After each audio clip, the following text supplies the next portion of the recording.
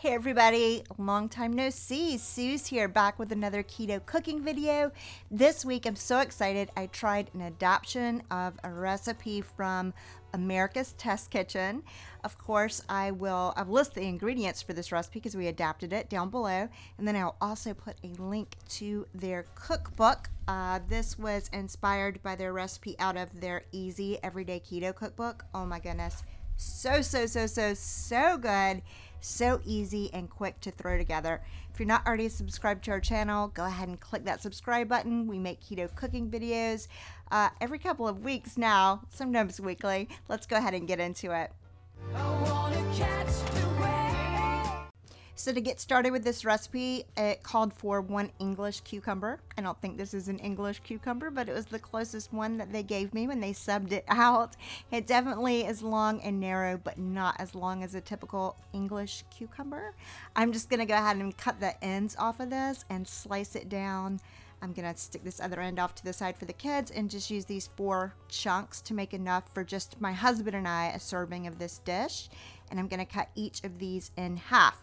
And this is to make the smashed cucumber salad, and I have never prepared cucumbers like this before, and now that I have, I'm definitely going to be doing it more often. I went ahead and pinched up about a tablespoon or 2 of fresh basil, and I'm just finely chopping that up.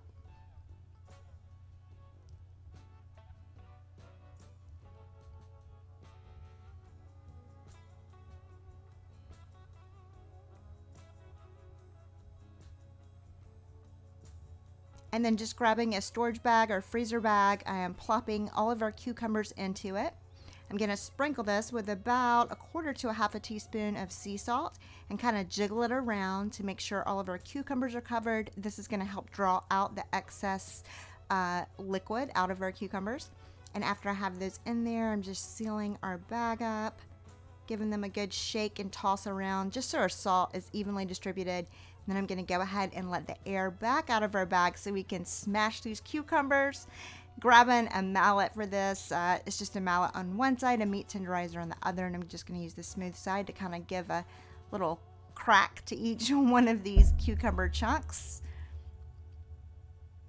And then I'm just going to set this whole thing to the side and let it work its magic while we work on the rest of our meal.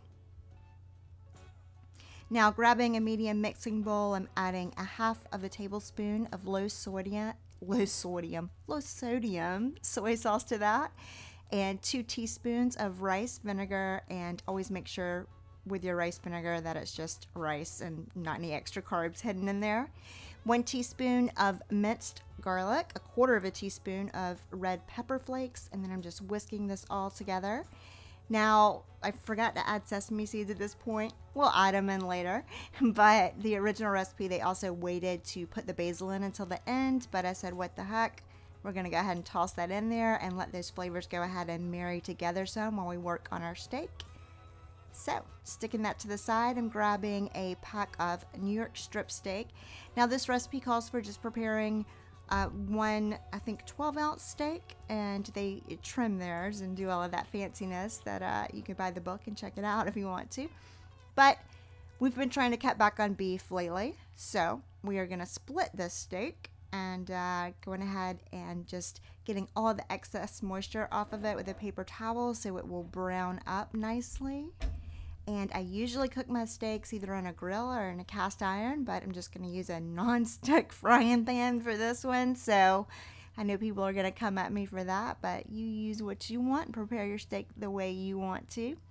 Just putting a little bit of sea salt on each side of it, rubbing it in, and didn't have my pepper grinder and didn't want to get it on a stool, so just some pre-ground black pepper here also. And I know people don't like that either sometimes, but you use what you got. If you don't want to get on a stool, don't do it.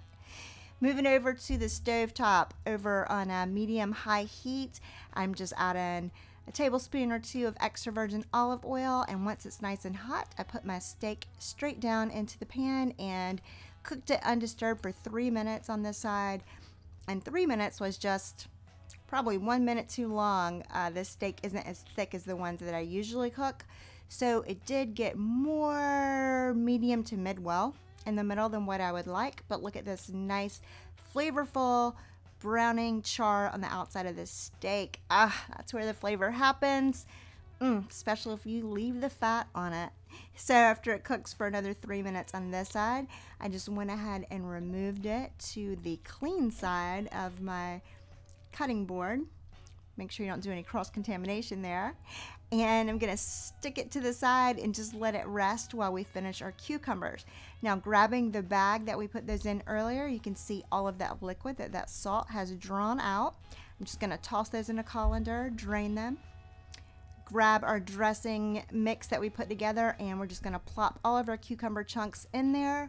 Realized at this time that I had indeed left out the sesame seeds, and so I'm just kind of eyeballing that and adding about a half a teaspoon to a teaspoon of sesame seeds right on top in there, and my spatula, and we're just gonna toss this around. It is so fragrant, and gosh, this was like the right balance of acid with the vinegar, and then the spiciness of the red pepper flakes, the freshness of the basil and the cucumber. Really excellent way to throw together a low carb side and eat cucumbers if you're a fan. After we have that tossed together, we're just going to carve up our steak.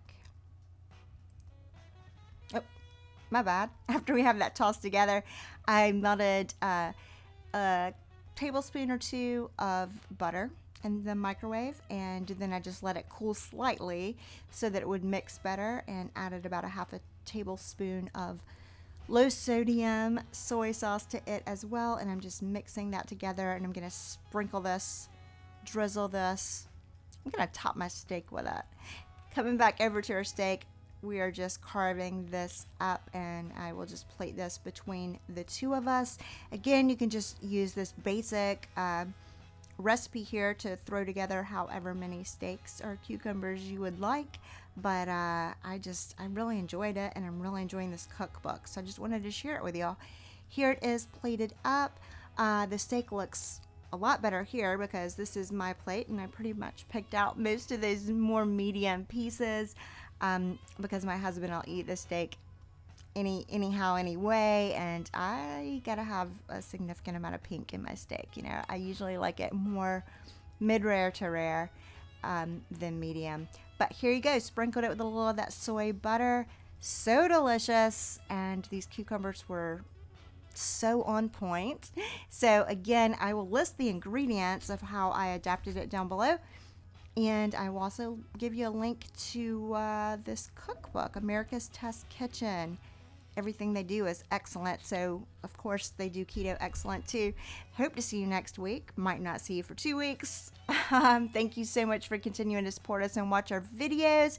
Been really busy starting new jobs around here, juggling some home renovation projects. I just got done laying some tile this weekend, and so, you know, life. We're busy folks. I always love making videos for y'all, and I love it when you comment and interact with me, so I do hope to be back soon, but just a heads up, if I'm not, that's where I'm at, doing life. All right, bye y'all.